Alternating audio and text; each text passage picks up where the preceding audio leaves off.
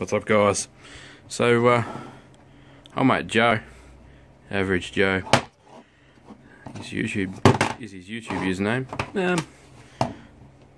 dropped a comment on my last video saying that my discharge is messed up, and he goes, why don't you just pull it apart and see if there's, something open circuit or dry solder joint or whatever. So let's open it. It's just 4 Phillips screws. Alright, so I got the 5 screws out of it.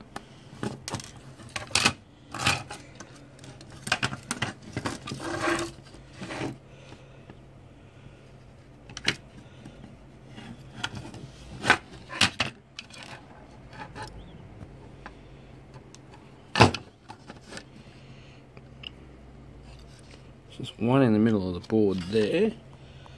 Let's get that screw undone and see if it'll come out of its enclosure.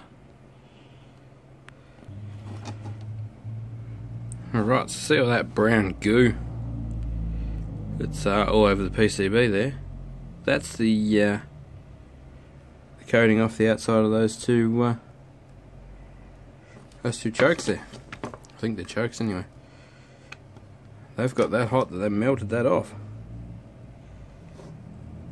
Two resistors look sweet, but if any of those windings are touching each other, the chokes are getting the wrong. They're giving a wrong reading. So that's what's gone wrong. And there you have it. Heat's the big issue. Buy the little Opus dischargers, people. I think I'm gonna have to buy one. That answers the question, anyhow. That's like half of those are touching each other. So it's obviously the way it reads. Current passing through.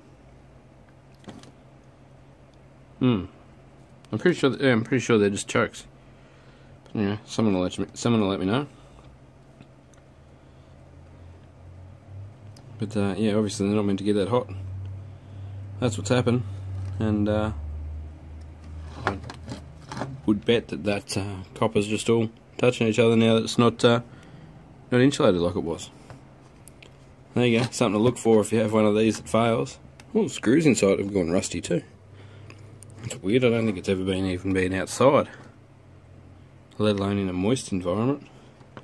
But yeah, well, I'll put it back together and just use it as a charger, just because of its convenience of the sliding rails. But yeah, bit of cooling won't go Australian one. Obviously they're not made to handle a warm Australian summer with the